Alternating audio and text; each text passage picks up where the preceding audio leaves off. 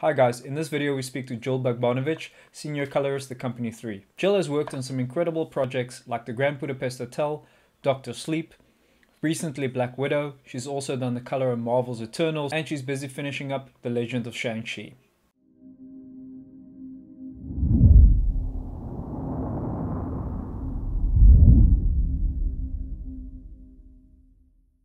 Jill, I need to tell you that a year ago, almost exactly a year ago, we had Lawrence Sher.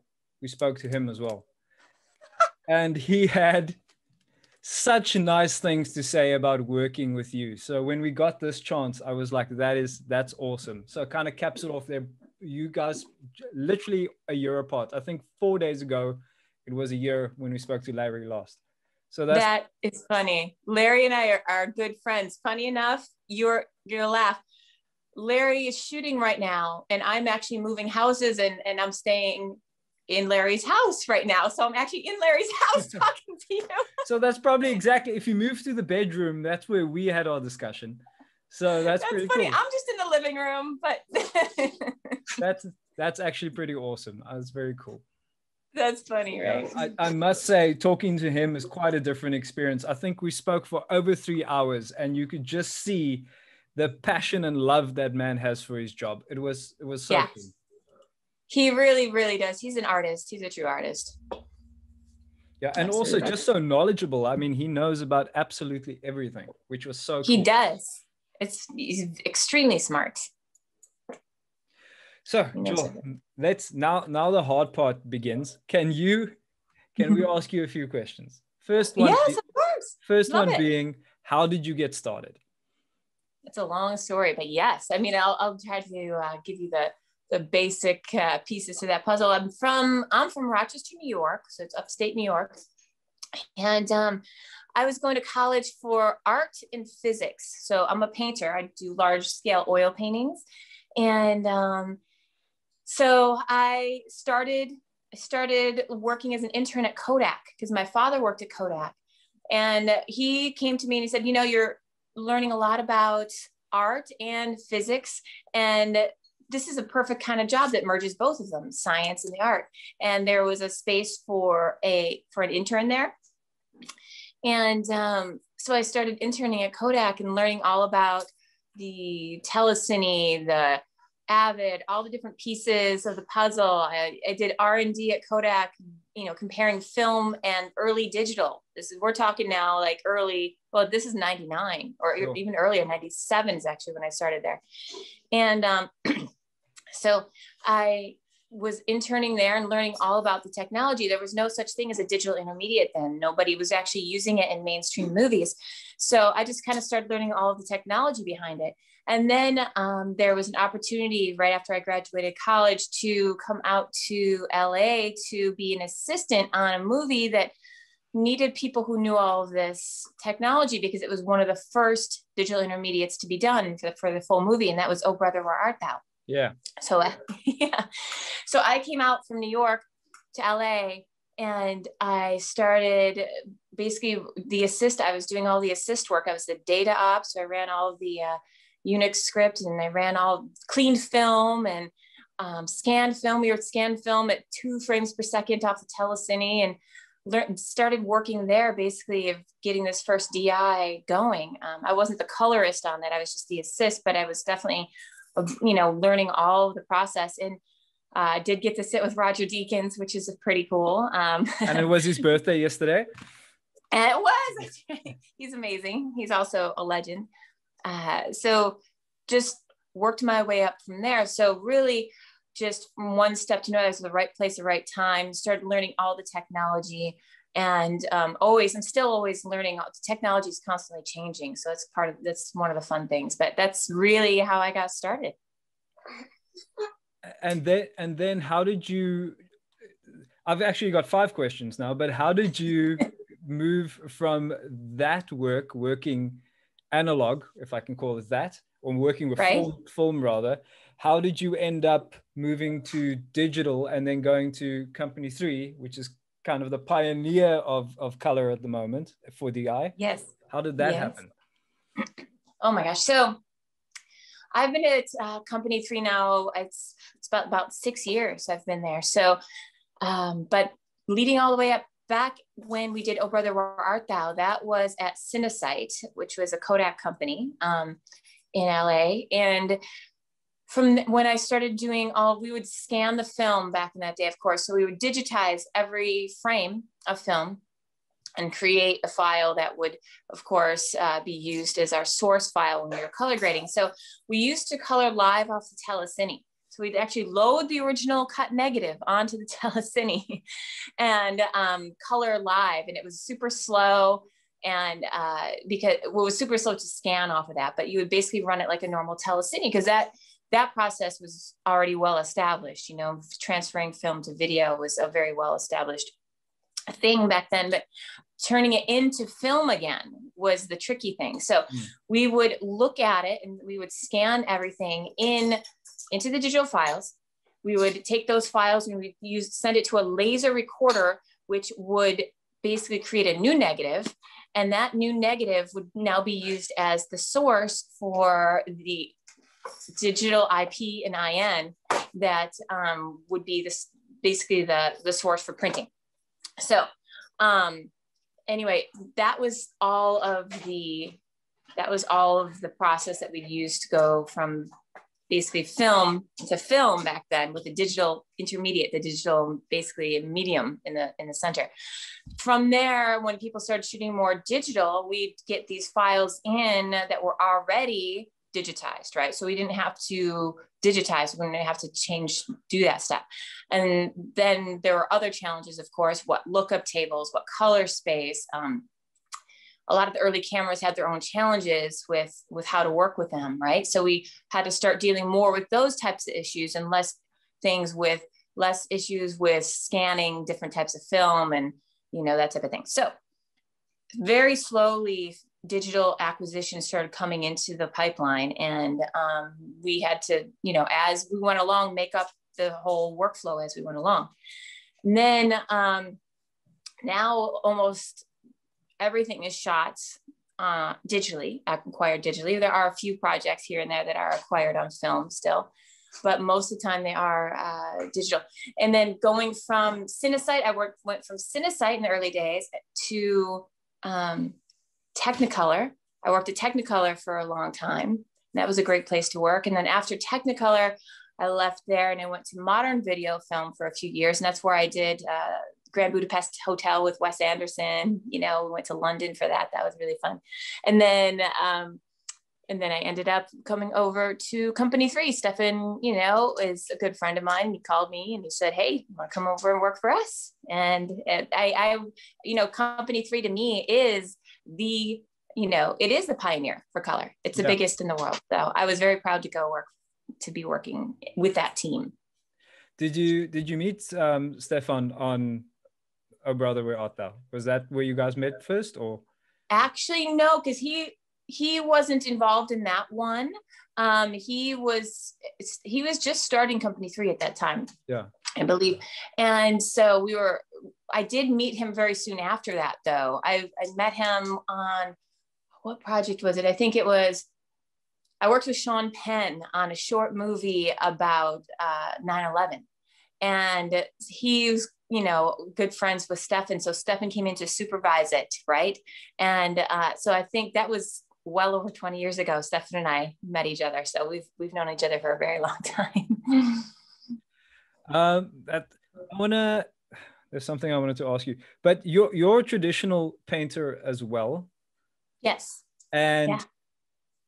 So and you work with color, and your dad worked with color. So it's kind of in your DNA, which I think is cool. Yeah. Because that's something in this country you don't see often. Everybody is first generation film industry people. I think I've met one person ever whose dad worked in the industry and now he worked in it. So it's cool for me to have someone that grew up and, you know, that sort of thing. But the Grand Budapest Hotel is probably like a massive painting anyway. Does your work or your thought process from painting influence, especially that movie, but any of your color work? Is that, how would you say? I would absolutely say it does. First of all, studying painting I studied painting in Italy for a semester while I was in college, and that changed my outlook quite a bit on just painting in general, and how to paint light, you know, how to paint color, how to mix color, you know, perceived color. So if you look outside, you see blue in the shadows and warmth in the highlights, you know, very natural things that you may not pay attention to as much every day unless you had to paint it, right? So those types of things, and also learning about different artists, learning about different photographers, right? Those types of influences still stay with me, because when I'm working with people like Larry or, you know, so many, Gabrielle Beristain or, you know, Chad Stahelski, all these guys that I get to work with are artists. They all love painting, love photography. They've all studied all of this for their part of their craft. So since that's one of my passions, right, to be able to be inspired by painters, by photographers. And I always take a little bit of that with me whenever I'm starting a project, you know, whenever I'm starting to work on a show, I pay attention to the light. I pay attention to the color choices. You know, Wes Anderson is very, very specific about his color choices, and Bob Yeoman, you know, is very experienced with lighting. So I pay attention to what they put into the frame. And then I look at it, I'm like, okay, well, they lit here and they darkened this area or whatever. I mean, how can I enhance that? How can I make that shine? How can I help, you know, refine that by following their lead? So having all of this training with painting and light and photography, all of that definitely helps me communicate and speak the same language as my clients. Yeah, I think that's a wonderful way to look at it as well, because I also like to illustrate and draw, and it's definitely changed my technical view of how cameras work. It's weird because you can understand the camera better because you kind of know what you want to produce instead of just capturing something. But yeah, exactly. Can we talk about your process, for example, in pre-production? How do you start? How do you plan? How do you collaborate? What is your process there? Yeah, absolutely. So usually I'll start working with a cinematographer really early when they're they're prepping the movie. So they'll call me and say, okay, here's some ideas of some looks. We got to figure out a look for the show, for the movie. Larry and I do this a lot, actually.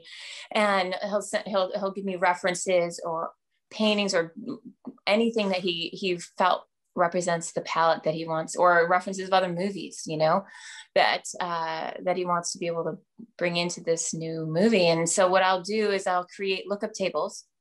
You know, I know what camera they're going to shoot. I'll create lookup tables where he can, or whoever I'm working with can use it in a test, right? And so when they're doing a hair makeup test or doing a camera test or something before they actually start shooting, they can use these lookup tables to be able to test on set and say, okay, yeah, this is reacting the way I want it to be. And, you know, this is exactly right. You know, when we're shooting outside, I want it to feel more, you know, high contrast or whatever. That kind of stuff, they can test it and see how it's reacting. And then I can go ahead and amend after that. So, you know, it's just fine. It's too dark or it's too desaturated or whatever. And then we can create a new LUT, and then they test that again. And then that becomes the one show LUT that they use, almost like picking a film stock, right? Back in the day, you'd pick a look for your show based on the characteristics of the film stock, right? So we do the same thing, but we have more controls, you know, which can go horribly wrong, you know, if you go too far. So I've had a lot of experience making it so that we have LUTs that behave well, you know, that aren't going to break anything and aren't going to, you know, work well in the daylight and break everything at night, or, you know, create any kind of noise or anything. So they have to be technically sound. So I do have a large color science team that helps, you know, make sure my LUTs are well behaved. They create. So we do all of that early on before they start shooting. And then when they start shooting, you know, I can help supervise daily. So I did this on Joker for Larry, where for the first few weeks, just make sure that the dailies colorist and the DIT, everybody's connected, everybody's talking. And I kind of oversee that and just make sure that I'm happy with how the dailies are looking, so that the cinematographer, like in this case, Larry, he could focus more on getting the show started. I talk to him too. He can go and talk to the days. We're all on the same page. Everybody's on the same page, you know, and making sure that what the studio and the director and everybody are seeing right in the beginning of the show is correct, right? So that's all in the very first 2 weeks. And then usually I let them fly away and let them go shoot their movie. And they come back to me, usually with some sort of visual effects reviews, or sometimes preview screenings or something after they start editing. And then what happens is when I get into start the DI, I already know what it should look like because I've created the LUT. I've been in these discussions. Throughout the process, if there's anything that is a problematic scene, I usually will be in contact with the cinematographer. So they'll say, you know, this scene, whatever, it's coming, it's a day for night. So we're shooting at day, it really should be night, just note to self, that kind of thing. Sometimes I'll color stuff before we get to the DI because of that. But, you know, all of that is all history for me. So when I get into the DI, it's not just starting from scratch.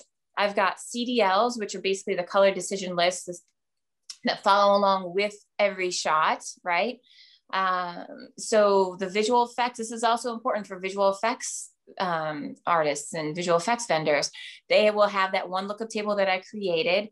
They will have the CDLs that go along with every shot. So they have a good idea of what the show should look like. So when they're creating visual effects, like when Larry and I did Godzilla, King of Monsters, that one, we already had all of the color really well set. So when they were creating all these CG characters, and we get into this digital intermediate, we're doing fine tuning stuff. We're not doing very large moves so that the visual effects hold together well, you know, the way they were designed.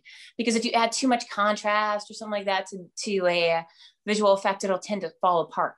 So, meaning like the show, you know, it doesn't feel as real or whatever. So all of that whole process that we set from the very beginning, it makes the end process go so much smoother. Visual effects, final DI, everybody also, which is really important, will be the director and the editors and the producers and everybody who sees everything, all the dailies, this whole long process gets very used to that look, right? Yeah. So that's the look that they feel as the movie. So when we get into the final, everybody is not, you know, nobody's going to be surprised with how it looks, you know? So it's a very important thing to have your colorist involved from the very beginning, because it just makes everything it's really a communication tool to make sure everybody sees things the same way. Because, you know, you can ask somebody, okay, what's your description for a bleach bypass? Or what's your description for high contrast or colorful or poppy, right? Like everybody will say something different, right? You know, like everybody will say something. Nobody describes things the same way. So you could say to the producers, oh, don't worry. The dailies look kind of low contrast and flat now, but don't worry, they're gonna have a lot of color and be poppy in the final, right?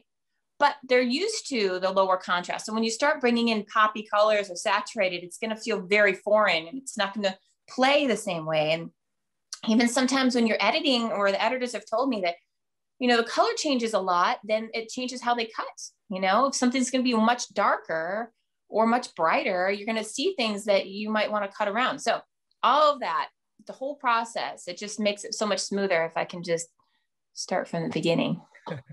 I think that's a great answer, and also very useful for students to hear, because, you know, people think of color as a post-production thing. But when it comes to, especially with the CDL workflows now, it makes a lot of sense to already why aren't you front loading it as you go through? Right. But I also, you mentioned an interesting thing where editors change the way they edit based on color. And now I want to bring up the John Wick movies, because they are basically Christmas tree decorations of films, highly saturated and incredibly quick cuts. How do you guide an eye? The editors, traditionally the editor's job, but color has such a fundamental purpose in guiding the eye across the screen. How do you, in a ballistically, insanely fast edited film like that, help tell the story and still have such a kinetic, colorful, saturated experience? Right. That's a very good question. Because funny enough, that type of thing can be very tricky, right? Well, first of all, Dan Louston, he shoots those things masterfully. He's a master. So that helps, right? And then Chad is also one of those, Chad's the director, Chad Stahelski, also is an artist in his own right. He definitely has a lot of background in art and photography. So both of them together are very fun group to be able to collaborate with. And they understand totally when I want to shape things with power windows, or, you know, take the saturation down on the left side of the screen and slightly darken it, create a shadow so your eye goes to the right. Well, you really want to see the contrast, because something that is cutting really quick, your eye picks up contrast before it will pick up, you know, detail, right? So if you have something that's dark light, like, so there's something backlit, you're going to feel that motion more, right? Yeah. Or if there's something that's really, really dark, you want to be able to brighten the action, brighten where you feel the most motion. So your eye will pick that up and go to it, because there are some, as you know, dark scenes in John Wick where they're at night, you know, running through wherever they're running, you know, that type of thing. And there's always a lot of practical, or a lot of lighting that goes into that, of course, to be able to maintain that same kinetic energy. Like, there's a lot of energy, I always say, in the John Wick movies, because there's so much color and saturation and in contrast of just simply contrast built into the lighting, how it was shot.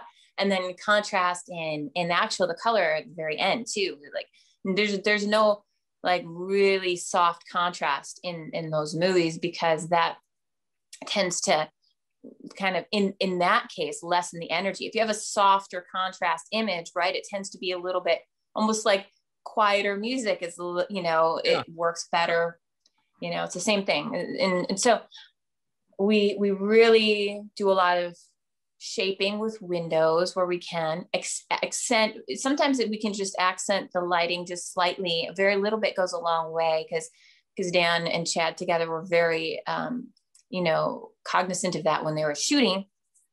And they always pick amazing locations too, which is so cool. It's so much fun to be able to color, like, you know, a concert in Rome or wherever they decide to shoot, or a ballet theater, you know, all these really rich, decadent places that have so much detail. So what we do too is we can accent that detail, because there's, you know, in this big theater, this big ballet theater, we really make sure that we can see all of the texture of the curtains and the texture of any kind of paintings on the wall, or carvings in the ceiling, all that kind of fun stuff. We really find all of those little things to bring out and almost, you know, create little places for your eye, help guide your eye around the frame, you know? So we use a lot of principle, or I specifically, and I've talked to Chad and Dan about this in sessions, do a lot of the same types of compositional ideas or compositional things that are traditionally used in paintings. Like, usually in a painting, you know, your eye starts at the upper left and goes across, moves diagonally, and ends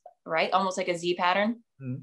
Traditional art, in art school, we always learn about how to keep your eye in the frame, right? So we do the same thing with when we're coloring, same exact thing, and try to not, you know, have your eye like end over here. If the brightest thing is a lower left, we just balance the frame. It can still be bright, but maybe something else has to be, you know, balanced on the other side, or maybe we let it be bright because we want your eye to stay over there, you know? So we play with all of that. Phew.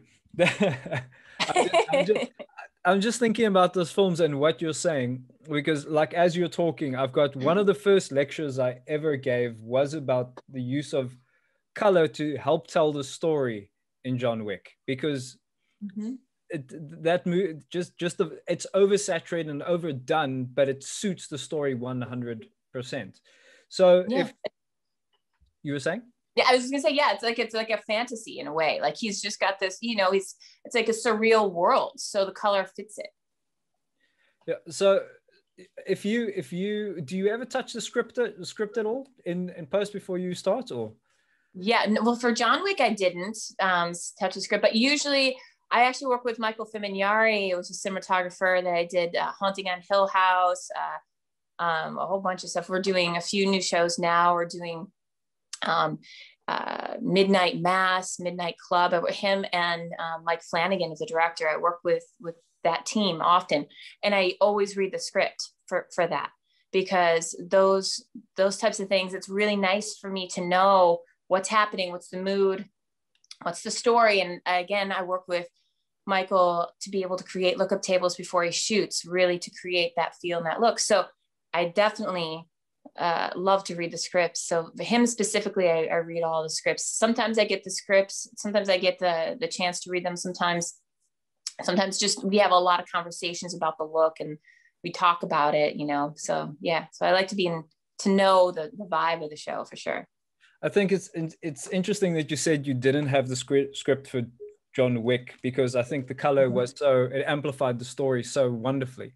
But did you ever struggle to balance any of the colors? Because I'm guessing a lot of the color comes from practical lighting that then needs to be taken over by you. Did you? What was the experience working that way, balancing it? Was there anything you struggled with? Because especially in the first one, because maybe this color didn't quite work with that one, or wasn't. So I actually. Oh, sorry. Yes. So the first John Wick I actually didn't do. So that one wasn't me. The second and the third one I did. I'm going to be doing the next one too next year.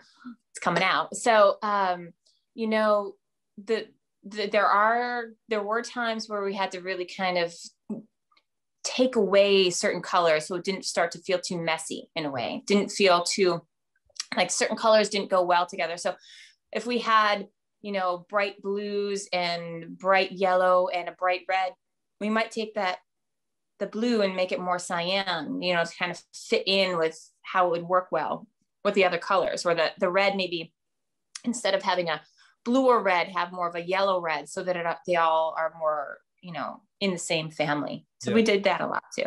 Yeah, absolutely. That's interesting. I'll stop talking about John Wick in a moment. It's just that, no, it's okay. Like I said, love John Wick here. it's such a cool movie to look at. And also some of the choices for color in the movie, like the magentas and those sorts of things, you don't see them in any other movie. That's true. The magentas, yes, the magentas. I personally love how the magenta has a lot of energy. Magenta in a palette, right? And you don't usually see that color in movies, because a lot of times it's almost too overpowering, right? But in the case of John Wick movies, since it does have such a high energy, and it is just such a, like, we have, you know, the freedom to do whatever we want. It doesn't have to be real. Like if you look out at a cityscape, like this is some of the fun stuff, some of the New York big, you know, stuff, like the last John Wick movie where we had like a lot of magenta during a car chase. We had I think it was the Victoria's Secret sign lighting the actual road, right? Yeah. So that color, it's so much fun to be able to play off of it. And even like the big wide shots, we could, you know, instead of having just a cityscape that has just like slightly yellow or slightly green lights, we threw some magentas and blues in there to be able to it just gives it so much more energy and life. We're taking certain windows and turning them from kind of a dull color to like a richer green, you know, you throw that green in there with some magenta, and all of a sudden you have like a little bit of a color vibration going on, a little bit of that energy that happens. And so we just will find places to be able to not draw your eye away from the action, but to be able to create, to maintain that energy and maintain a little bit of that, even that's like subliminal, right? That you don't even notice it's happening, but you just feel it. You just feel how it's just got that energy. So we did a lot of that in those movies. If you get footage from a cinematographer,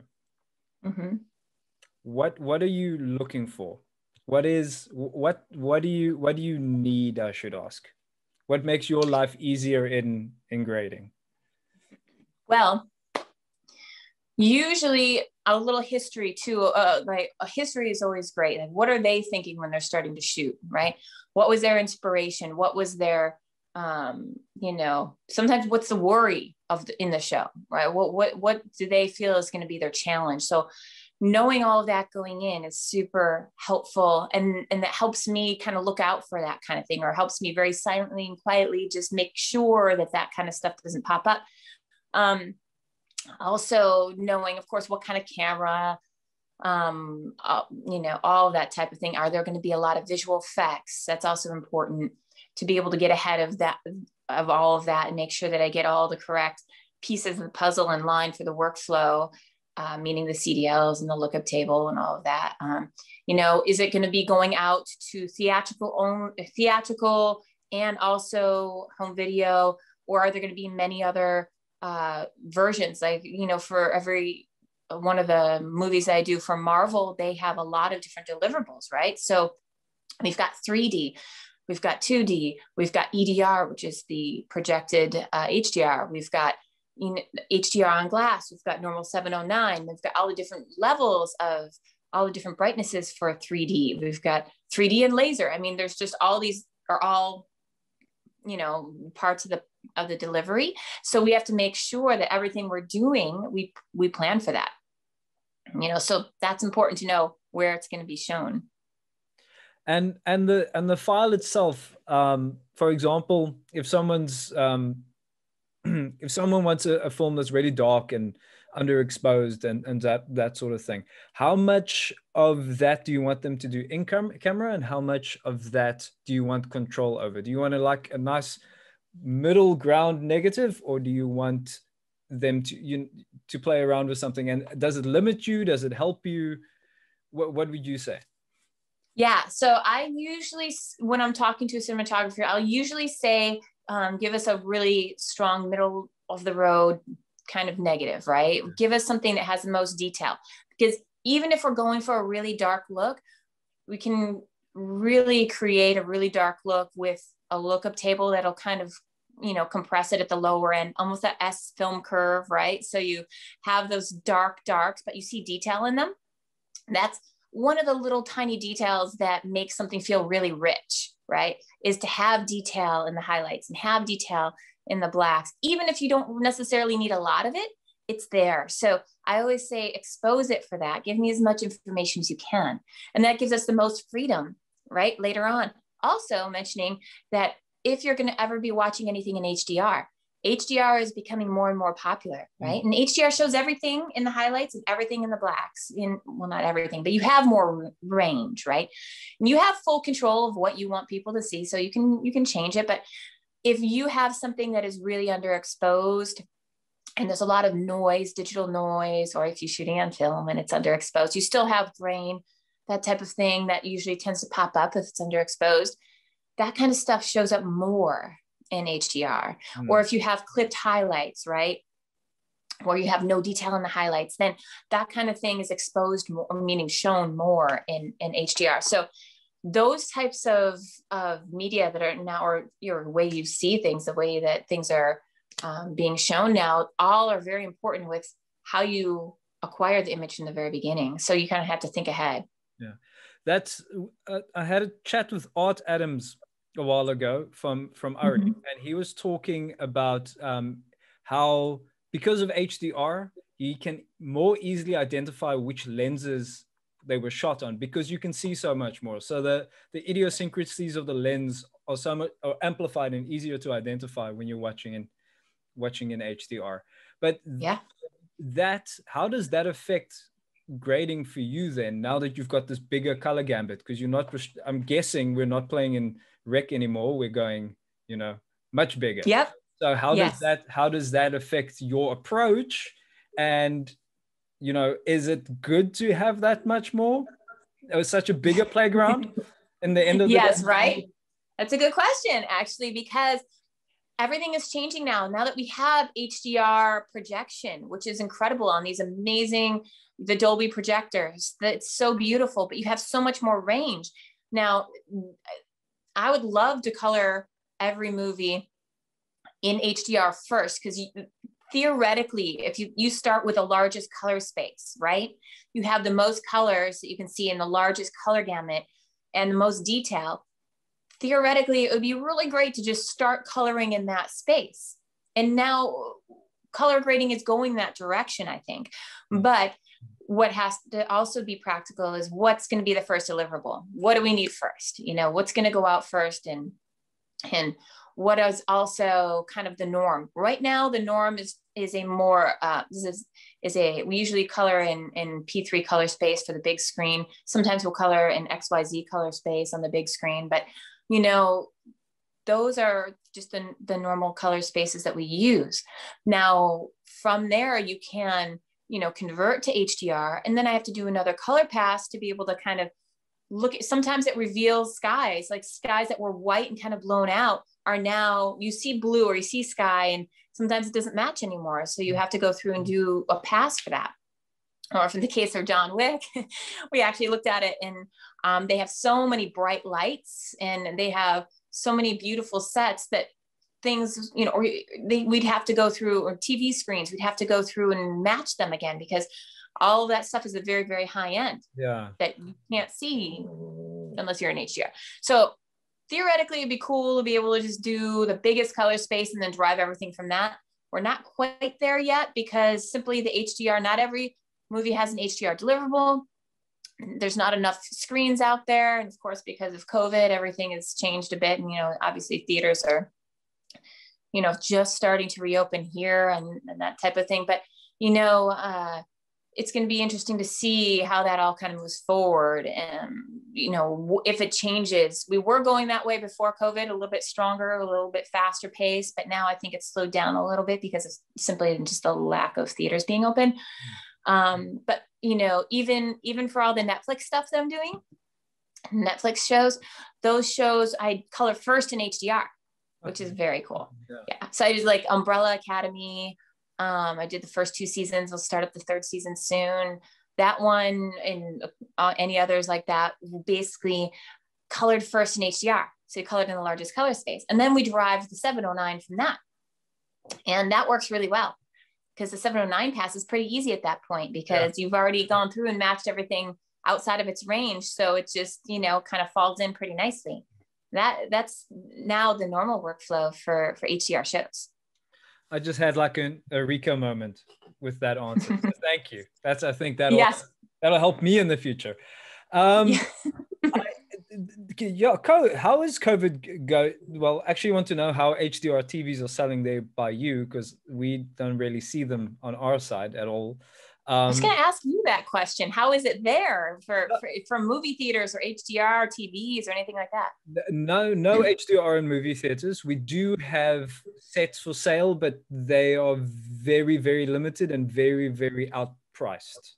So not many. And I think our roll over to HDR is going to be about 2 or 3 years longer to get that to that consumer saturation point than you guys are going to, and for many reasons, but that's how that is. The theaters are open, but attendance is low. People are still very, very, very paranoid. I actually had a conversation with one of the managers from one of our theaters.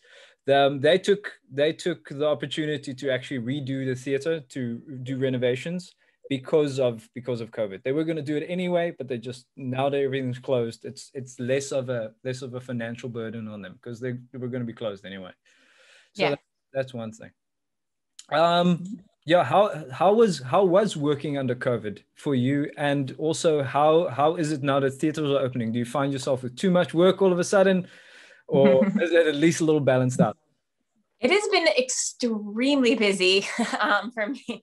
I finished Black Widow, a Marvel movie. It's coming out in July. I finished that during COVID, all remotely. So I've been working remotely, sometimes from home. Sometimes I'd go into the theater for Black Widow. I had to be in a theater, but it was very strict. You know, nobody else was allowed in the theater. Of course, all the protocols were in place, where I had my temperature taken and the masks and all the things. But we set it up remotely so that the clients were in another theater, and they would basically just be seeing my same exact setup. They have the same projector, same setup. They were over on the Disney lot. You know, everything's basically connected. So we would just route my signal over to them. I'd have them on the phone, and we'd be watching the same thing. And so that's how we finished Black Widow. And then we did all the different video versions and HDR and all of that kind of thing remotely the same way. So that actually was quite successful.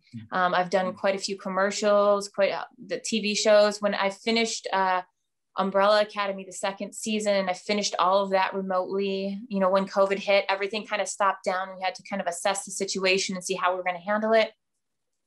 Company 3 ramped up very quickly and got the tools Streambox and Clearview Flex out to us, getting everything put together so that we could stream to people's computers, iPads, very quickly and easily, to be able to have sessions. So, you know, we'll connect via Zoom. So I'll be on a Zoom link so I can talk or see people. A lot of times in a dark room. So I just, you know, talk to people anyway without the video. But I would go ahead and be able to stream things out and make sure that they were happy with the color. And we go through all the calibration with the iPads and computers so that everybody was seeing things in about the right way, and run sessions from there. And I mean, I just started about midway through another Marvel movie, The Eternals. And we did all of that remotely. We had that whole team in different theaters. Everybody, you know, there's limits to how many people can be together, right? So I would be alone in my theater, send it over to their theaters over in the Disney lot, and be on the phone, and we would work together. So that's how we have been doing it. And now just slowly, now that there's been vaccinations and slowly things are opening up a little bit, that kind of thing is now allowing it to be a little bit less strict, but we're still working remotely and being very careful. Yeah. Do you think there's changes that came from COVID that are going to stay?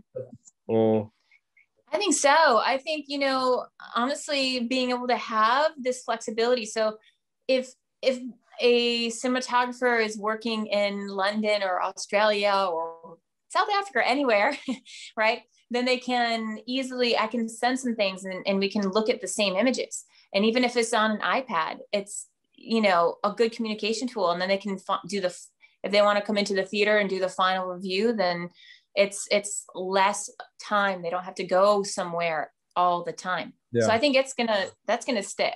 Yeah. And visual effects reviews too, or any of that kind of stuff. It's a nice communication tool. Getting things started, do a remote session, and here's what I was thinking with this and this and this. Am I on the right direction? Yes. Okay, cool. Let's continue that direction. It's a nice communication tool. And I think that's definitely going to stay for sure. I actually want to let the students ask a few questions if that's fine. But before we do, I need to talk about Joker a little bit based on the conversation we had with Larry, because he had such a nuanced and full understanding of that film. I mean, he was just telling us about one shot, and he went down from the broader sense into the most minute little detail. But for that film, they shot it on the Alexa 65, which massive sensor. I don't know if there's any color. There are probably some color challenges working with that. But also, I saw somewhere that you worked with your dad to develop a LUT to match that 70s King of Comedy look that they were going for. How was that experience working with your dad, and then also working with someone so, I don't want to call him obsessed, but someone so detail orientated like Larry on something like that? Yeah, Larry's very detail oriented. I mean, Larry and I have known each other and worked together since 2005 or so. So I know. If I'm guessing. Dukes of Hazzard. Yeah. You mentioned exactly. Them. Yeah. You did. Yeah. So I have a full understanding of how detailed he can get about things, and trying to understand what what is important to him, and what do I have to make sure I look out for, and how do I protect the image and make sure that we get all those little pieces of the puzzle that he was looking for. Right. So, for Joker, I think that it was very important for that story to have a filmic look. Right. And so Larry called me and said, listen, I'm shooting some film tests. I'm shooting a couple different cameras. This is pre-production. Can you make digital look like film? I was like, okay, so yes, we have a lot of different lookup tables already at Company 3, but specifically for stock around that time, we really wanted, there's 5293, 5298, which were very popular, around the late 70s, early 80s. And those were Kodak stocks, right? Yes. Yeah. Yep. Those are Kodak stocks. Yep.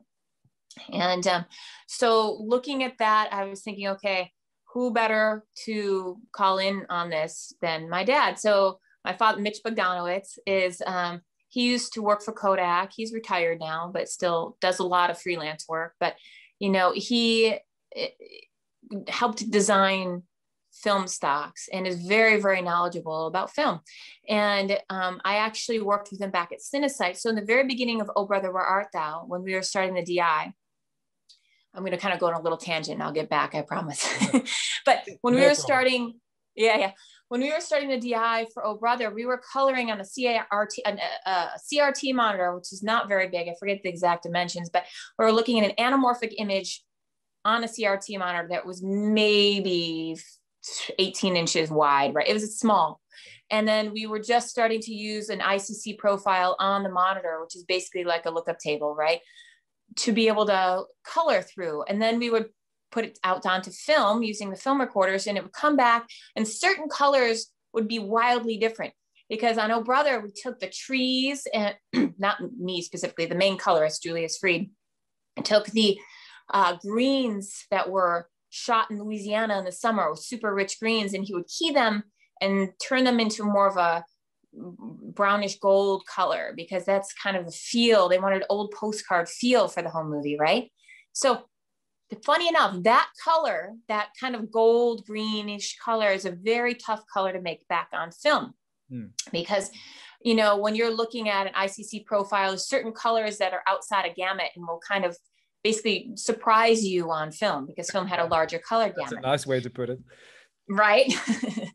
So my dad, I was working at Cinesite and he was still working at Kodak. And so I called him, I'm like, we're running into this problem. We just can't get this to match. And so you would bring one, we do all these film tests and bring one color in and then the next color would pop out, right? And so it was just unpredictable.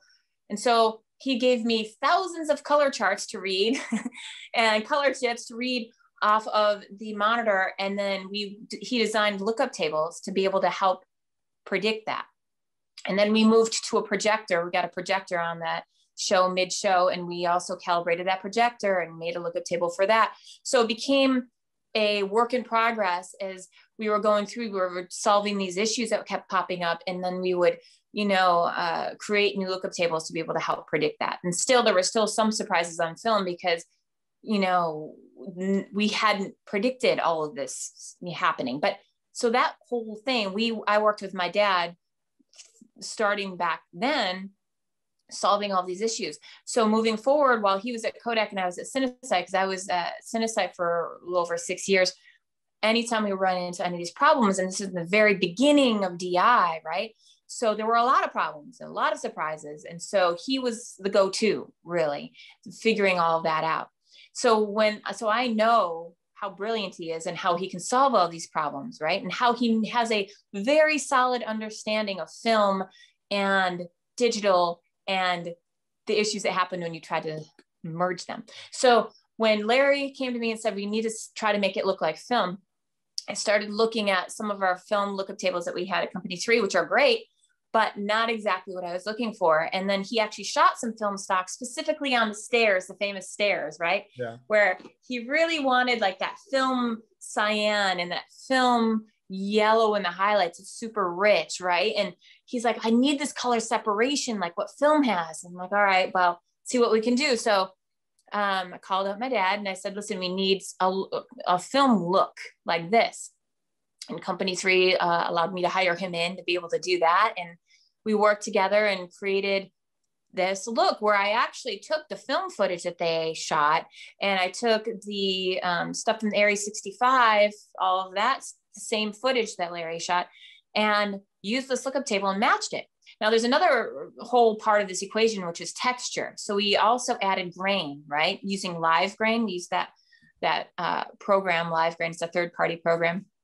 And it's amazing, by the way. It creates depth with grain. So just like film does, film has different levels of grain, right? On different layers with different colors. So say you've got a person of flesh tone with like a darker background, that background will have more grain and that flesh tone will have less grain. So very subtly, it creates a depth. Yes. So we used that also in the test to be able to match that film stock. So, you know, using my dad's lookup table, we went back and forth a little bit to refine it and to really make it work. And then basically added that grain, and I sent back some tests to Larry and Todd, and it was a go. They're like, yep, there we go. This is the look that we want. So that's how that was all created. Yeah. And I think if, you know, just from my conversation with Larry, getting the thumbs up to achieve that, I think is high praise. Because yes. I mean, he's got a very particular thing that he wanted to do. Oh, huge. Yeah. Last question, and then I'm going to let the students ask you some questions. But do you have any tips for coloring for the Alexa Mini? Well, the Alexa is one of my favorite cameras because it's got a sensor that has the most color depth to me. Color depth is something really important when you go into color, right? So even if you're not going for a really saturated look, there's very subtle skin tones or very subtle gradations of blue in sky, or all the things that you want to see the most detail in, right? All of that is super important when you're getting into color. So the Alexa Mini has a nice lookup table, kind of as the basic Rec 709 that comes out of camera. And it's got just a beautiful color depth. I mean, of course, I always say expose right down the middle to get the most detail. And, I've created quite a few lookup tables for Airy, and always can push it and pull it around and make it look really cool, and it holds up really beautifully. So my recommendation is, yes, shoot that. and you'll get some beautiful images. Yeah, that's good to know. Our third years are shooting the graduation movies on the Mini, and graders obviously need to grade it. Unfortunately, we've only got one colorist, so she's got quite a challenge. Oh my gosh. Yes, very busy. I'm sure. We've got someone coming in. Does anybody have any questions for Joel? Now is your chance. Caleb, let's hear it. Hi, Joe. Hi, Caleb. I'm looking at your resume on the internet, and I see a lot of forms, and I just want to know, how did you feel when you won for outstanding grading and color for Joker? I'm sure you must have felt very nice. Yeah, I was very, very honored to win for that, because to have my whole community, all of my peers, recognize my work, it was a huge honor. And especially my work with Larry Shear, who was a dear friend of mine. It really touched my heart, and it really made me very, very honored. And the 20 years or so that I've been doing this made it, all of the background, all of that hard work, it was all recognized. It was pretty cool.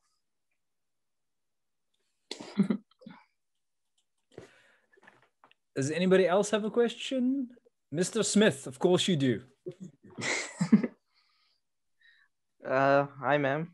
Hello. I just want to know, ma'am said something about the LUT that is created before the time, and I just don't understand that. I thought you color it or do that LUT after the things are already recorded. So could ma'am just elaborate on that? Yeah, so I actually create the LUT usually before they shoot. That way, that LUT that I create can actually be put in the camera. And then when they're on set and they're shooting and they're looking at their monitors off of the camera, they can actually see that LUT that I created and actually light to it. So it's very important for them to know how the contrast and the colors and everything work with that LUT in the camera, so that when they're shooting, they can actually see what it's going to look like. So I do all the tests before they start shooting with them. They usually do camera tests or hair and makeup tests. So I usually work with them then to create the look and to create the LUT. Okay, thank you, ma'am. You're welcome. Amanda. Hi. Okay, Hi. So I wanted to ask, what is your favorite genre to work with, if you do have one? And what do you think is the most colorable genre to work with? Colorable. Or your most favorite, your most favorite one? Sure.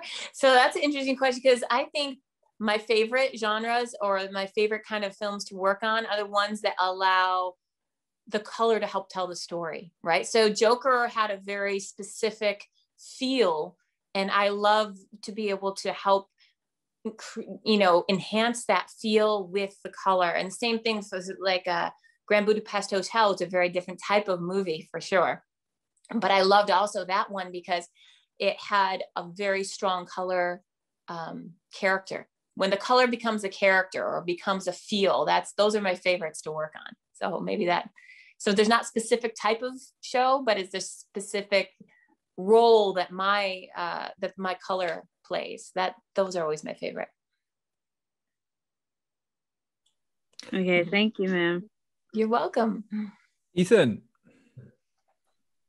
Hi there. Thank you so much for meeting with us today. Hi, my pleasure. He's going to be a politician when he grows up. I hope so. Maybe.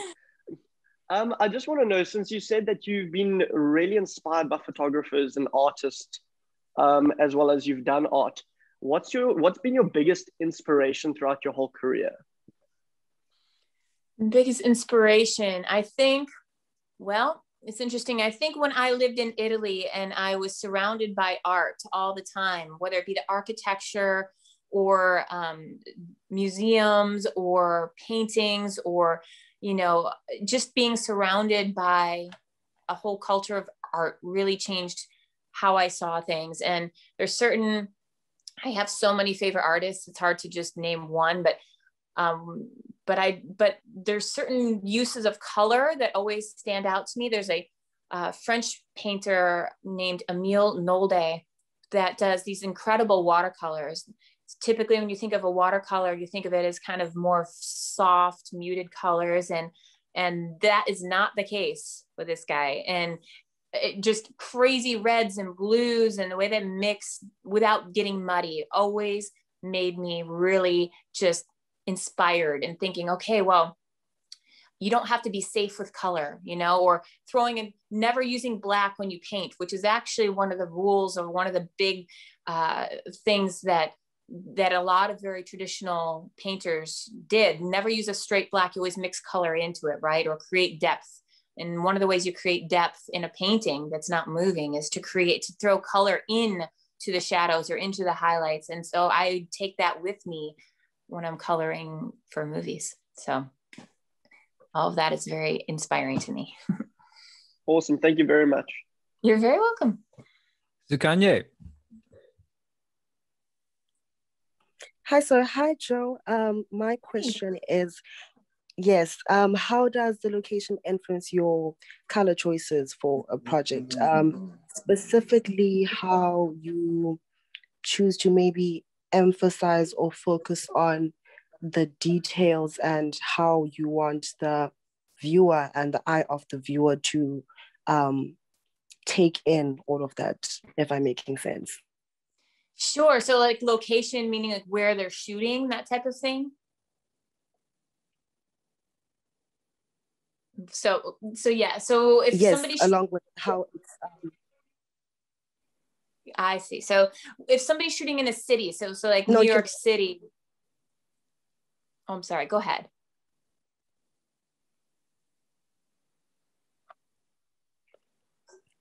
No, you can go on. I'm sorry. I think my internet is lagging. It's okay. It's okay. No problem. But I'll continue. So if somebody is shooting in a city, and they want really graphic, really strong lines to be able to, accentuate the architecture, then that is very telling to me about where I'm going to put my contrast. If somebody's shooting in Australia and they really want to feel that red dirt or in a blue sky, to create that color contrast would be more important. So whenever I'm looking at where they're shooting and what story they're trying to tell, I definitely, it informs me how I'm going to create or recreate that feel.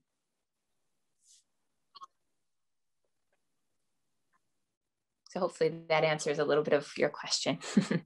I think it does. Shame. South African internet's notorious. Thank you so much. That was very fun. For dropping you in trouble when you don't need it. Hi again. Hi. So you've done a lot of films, and obviously they span over a number of genres. And obviously each one of those genres have a specific conventional color grading. Comedy has its light tone. Horrors have their darker tones. Do you ever play with the conventions and try to blur the lines, or perhaps just try to bring a different feel, an unconventional feel to a film? Yeah, actually, when Larry and I worked on Hangover 2, which is a comedy, right? We didn't go for just the basic, bright, super colorful comedy. We kept it very filmic, and we let it go dark and let it go gritty here and there. And so that is one of the projects that I can think of right off the top of my head that does kind of not fit the normal mold of a comedy, you know. But yeah, absolutely, it depends on the vision of the creatives. I'm here to support it. If they want to try to blur the lines a little, I'll definitely help that. Thank you. I think The Hangover is a very underrated movie as to how unique it was in the way it was styled. So that's a cool thing to bring up. I think for a film school, The Hangover is maybe one to go have a look at again. Yeah. Who else? Mr. Smith, did you have your hand up? Have you asked a question yet? Yes, I have another question. Of course. I asked this question earlier to Mr. Tate, but he didn't answer me. He didn't give me the answer I wanted because I did not. I'll take How it. dare you? Yeah. Because I did not. Because I did not ask the question properly, maybe. Okay, but I wanted to know. And after third-year degree, is it strong enough to gain the respect of a high company, international company? Would it get me that interview, or is there some more steps that I need to get that interview? Interview for, well, that's interesting. One of the things that that I noticed with a lot of people that are in my industry, the top people, is that they are always learning and they're always striving for something bigger and better and learning more, right? So if you're asking, would that a third level, like a third year degree, will that get you an interview? What's going to get you the interview is, yes, the degree and all of your experience that you can bring to the table, but it's going to be your work ethic.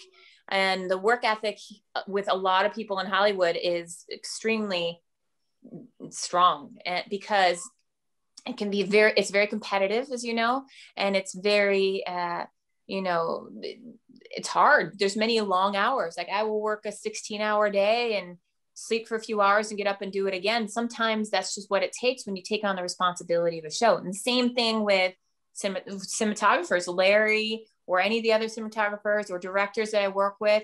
They will work very, very long days and for months and months at a time. So to get you interviews, yes, the degree is good, but as much experience, real life experience it can bring to the table is huge as well. And even your initiative, or how many projects have you done on your own? You know, how many things have you produced or shot or written or shown your passion for the medium? That always gets you noticed. Does that answer your question? So the answer is yes, they would give you the interview with your degree, but it's your work that would get you the job. So they would give you a chance. They would give you the chance if you have the degree.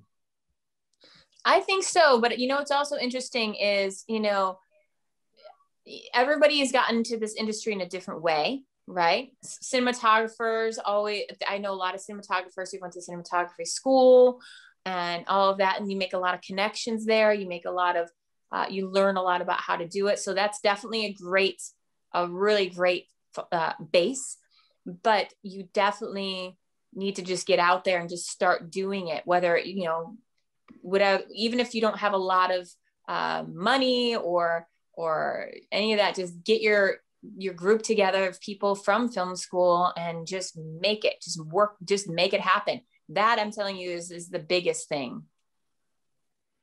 Mr. Smith, I think you were right. Her answer was better than mine. The degree is a small part of the puzzle, but at the end of the day, it's up to you. Right. Yeah. Mr. Radford.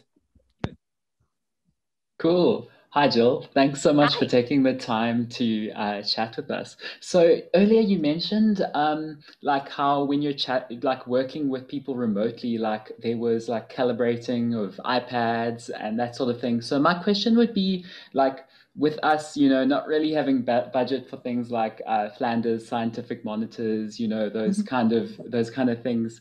Um, like I struggle personally a lot where like I'll have a Dell monitor and I will do my grade on that and then I will send it off to someone else who has a Apple monitor and they just don't match up. So what would your recommendation be for like, someone who can't really get like these very high-end monitors to get like accurate color? How do we kind of get around that? Yeah. Well, that's a big issue for a lot of people, and even a lot of the clients that I'm streaming to. I've had people on different types of monitors or like stream it to their TV and saying it doesn't look the same as something else. It's just a big problem in the world. So funny enough, I find iPads are pretty solid. Okay, iPads, awesome. funny enough, are a really good guide. So if you have an iPad or if you have an Apple monitor, Apple tends to be pretty solid with their Yes. calibration. So Yeah, they tend to say, I think they say like at least the recent ones seem to be, they say like they're calibrated for P3. it It can be, seems yeah. that they are. Okay, The that's very cool. The one with the new processor is calibrated for P3 color space, which I found very interesting. That's awesome. And they can do HDR as well, but not a full HDR. HDR usually goes to about 1,000 nits brightness, and they can get around 650 to 700 brightness. But so it's not full HDR yet. But Apple is really good with their calibration. So I would say match your Dell to the Apple because it's pretty close to 709 standard. Awesome. Thank you. You're welcome. Megan. Hello. Hi, Jill. Hi. Hi, Mr. Tate. I am an extremely large fan of Wes Anderson's work in general and the Grand Budapest Hotel and all of that. And I studied production design, so set design. And color for me is one of my absolute favorite things ever. And I just wanted to hear about your relationship with the set designers and set design in general, a bit more about that. And just how that looks for you and what you're doing versus what they're doing. Absolutely. That's a good question. So I don't usually interface directly with a set designer. So it's usually a cinematographer director type of thing happens. And so they usually get a very similar direction that I get. It's funny though, it would make sense that we would talk more, but it doesn't usually happen that way. Usually it's through the director or the cinematographer, but it is a very large part of what I do. So I take what they do in production design and enhance it, for the lack of a better word. So for Wes Anderson's movie that I did, that one, he has a very strong sense. He's very involved with set design. He's very involved with the color. So he directs the production designer, and then I kind of pick it up from there and we enhance it from there. Now there's another one I'm doing right now. I'm finishing a show it's going to be on Disney Plus called The Mysterious Benedict Society. And it is very Wes Anderson-like with a lot of the production design. You'll probably love it. Very cool production design, very cool colors. And I colored it in that same way as the Wes Anderson style, which has got a lot of that color separation and really poppy colors. And so, I love when we have a production designer that is bold and helps tell the story, of course, create the world. And I just basically take it at the very tail end and take it from there and enhance it and make sure everything, and maintain that vision. Awesome. Thank you so much. You're welcome. Richard. Oh, can you guys hear me? Sorry. 100%. Yeah. Okay, cool. This might be quite a silly question because I'm come off from a writing background, but I recently got into CG regarding modeling, 3D modeling and animation from a hobby perspective.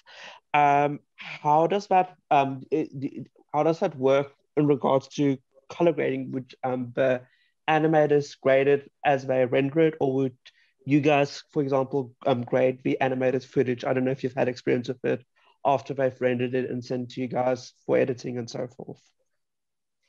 It's not a silly question, because yes, the animators do color it as they're going along, but there's many animators, right? It's not just one person. So they all are doing their own thing. It's usually pretty controlled, but when it gets to the final stage, it's about smoothing it out. It's about, you know, making sure that everything matches the way it should.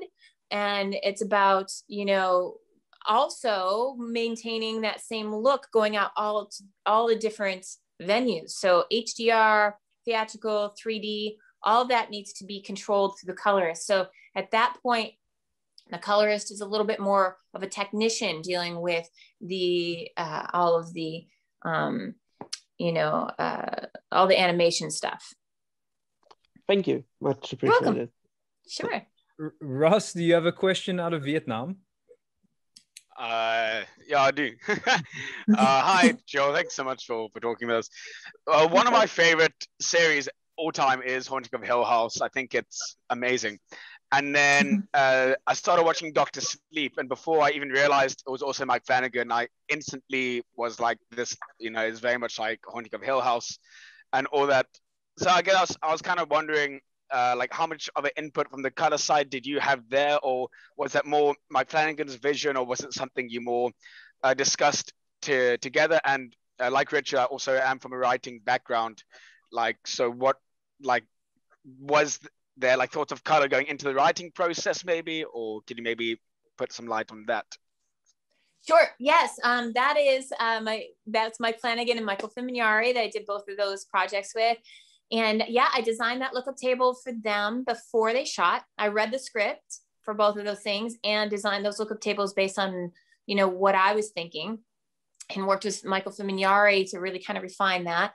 And I don't know if the color kind of played into the writing. I mean, Flanagan is brilliant, and he creates his own world, you know, when he's writing stuff. But I think it's a little bit, it's not as much in the writing, but it's definitely a part of the whole project. And I interpret it too. Like, I'll read the script and I'll interpret it. Like, I felt like, you know, Hill House, we have a very limited palette except for the red door, you know, and then Dr. Sleep was very similar because we wanted it to kind of feel filmic, you know, and be not the same as The Shining, but have the same kind of thread, you know, and a filmic feel in a way, and also have that creepy feel because it's a very creepy movie. So yeah, designed everything with them early on for sure. Okay, thank you so much. You're very welcome. Thank you. PK, you've had your hand up for a while. I'm so sorry. No, it's fine, sir. So I kind of just want to ask Jill this one question. It's a very short question. I'm surprised it didn't come up yet. But Jill, what is your favorite color?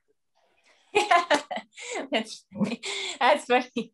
That is, it depends on the day. But I love like a good cyan, like a green blue is always like one of my favorites for sure. Oh, cool. Thank you so much. That's all I wanted to know. Welcome. Thanks. You're welcome. Thanks for that one. Nate, does your friend still have a question? Yeah, hi, sir. Yeah, please. Go for it. Hey, how's it going, Joe? Good, very good. Oh, sweet. I just wanted to ask, I'm like a working DIT, and I wanted to know what the role is in your mind of a DIT on set, and what their function is, and what you expect from them, like when it comes to you from sets. That's a very good question, because I work with a lot of DITs. So usually when I'm creating lookup tables, I will be sending them to the DITs to be able to show to the cinematographer on set.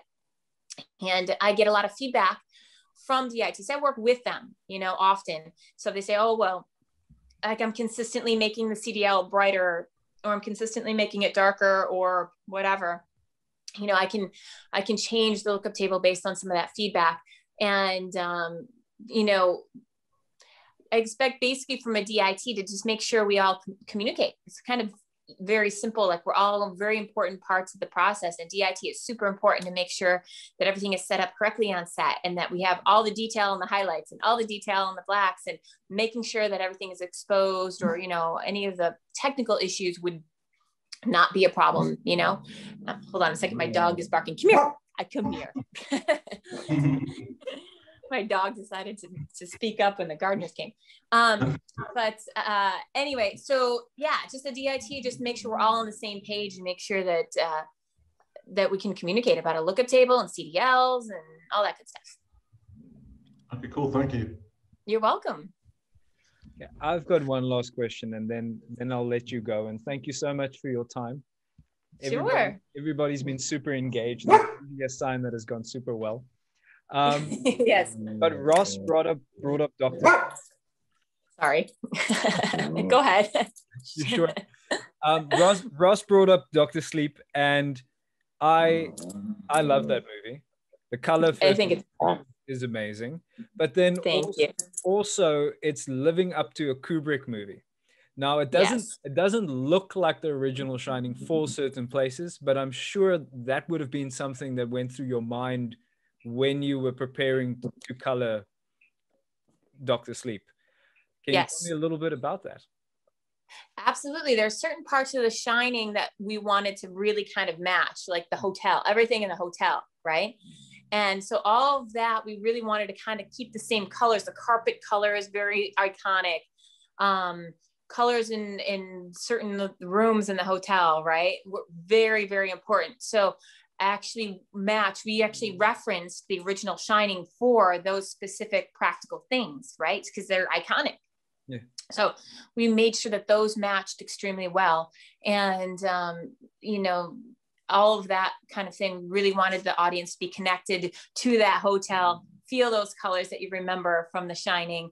And even though the hotel is years later and it's, you know, aged, but still keep that connection was very important. That's a good question. Did you reference it from original film prints, or just from the film itself? We actually got some archives from Universal. We actually got some of the original, you know, remastered, basically remastered, but it was all I believe we had some HDR in 7709 that was actually matched to the original prints when they actually did the remaster. So it was a pretty accurate color representation. That's awesome. And I guess it would also match on when the new Blu-ray comes out. Now you can put them back to back. Yeah. And that's right. If you're only matching, like you're matching the Overlook Hotel, but you've got a whole new movie happening on the other side, how do those two interact in your mind when it comes to choosing the colors for the part we've never seen before? Exactly. So that's one of the reasons we kept a really filmic look. And so we had a very similar contrast, a very similar feel, the S-curve of the film, all of that we wanted to keep going. So it didn't feel like you jumped to a new movie when you got inside the hotel. So it's all about how to, you know, smoothly transition from new to the old. Yeah. I think you did a masterful job. I enjoyed that movie so much. So I'm glad Ross brought it up to think about it. Jill, just want to say thank you. This was awesome. And if you're ever in South Africa, let us know. Please come visit our campus. We'd love to show you around. We'd love to show you some of the students' work. We also have a really nice local beer down the road. So it'd be great to see you. All the best. Can't wait for Black Widow. And thank you so much for your time again. These things make such an impact on the students. It's really, really appreciated. Well, it's my absolute pleasure. Thank you so much for having me, and thank you for everybody for coming, and, you know, best of luck to all of you and all of your projects, and maybe we can all collaborate someday. Awesome. Thank you so much, Jill. Have a lovely day. And thank you. Say hi to the gardeners. I know, right? All right. Bye, guys. Bye. Thank you. Thank you so much. Thank you. So thanks so much. Thank you. Thank you. Thank you so much, Jill. Thanks so much.